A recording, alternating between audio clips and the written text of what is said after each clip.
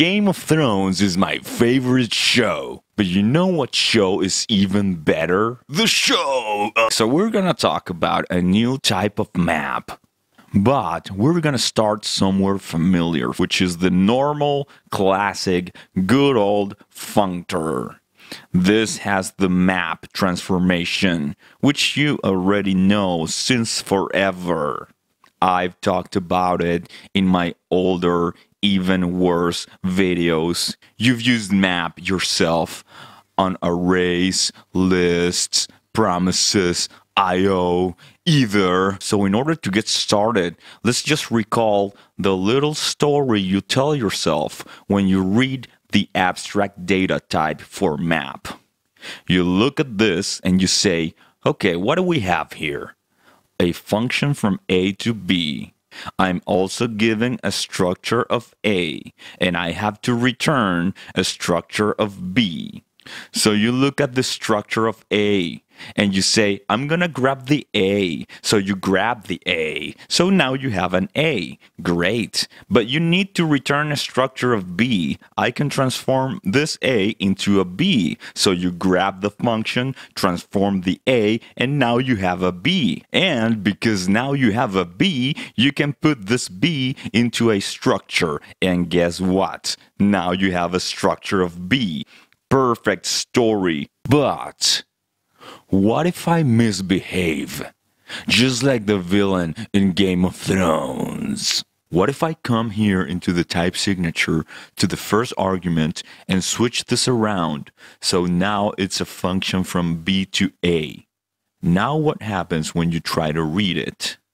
Okay, so this is a function from B to A. And this is a structure that has an A, and I have to create a structure that has a B. So I'm gonna grab the A from this structure, and now I have an A. Okay, so now I'm gonna convert this A to... This function takes a B, but I have an A.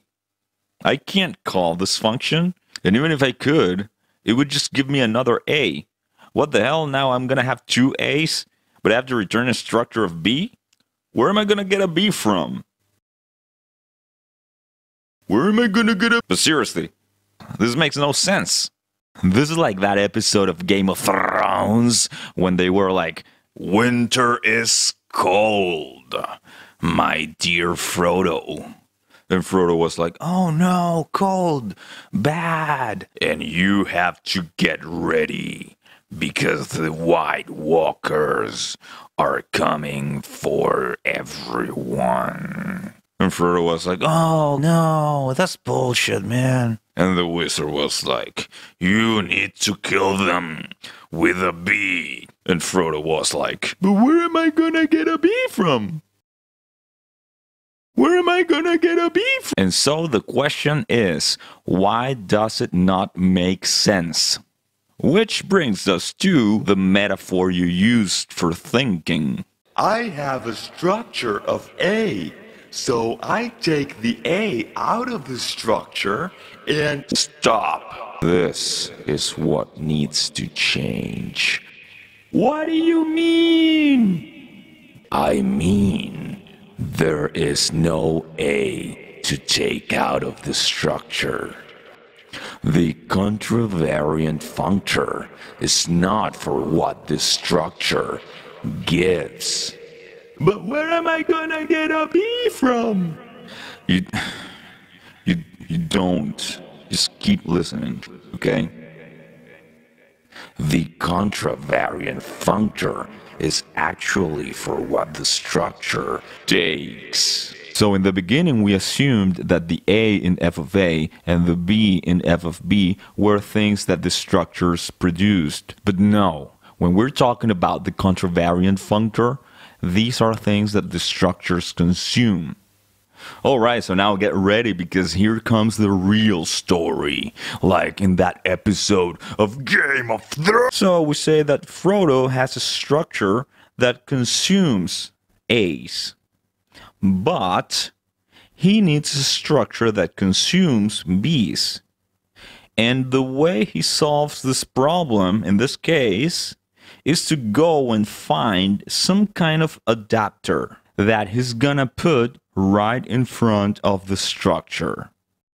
And then take a step back, look at the whole thing, and say, "Oh my God, James, this is a structure that consumes a bee, man. This is a structure that consumes a bee. Fuck you. Fuck you, man. We're the best band in the world. And you have a name, and I have a bee. You give me an FOV. I give you an FOV.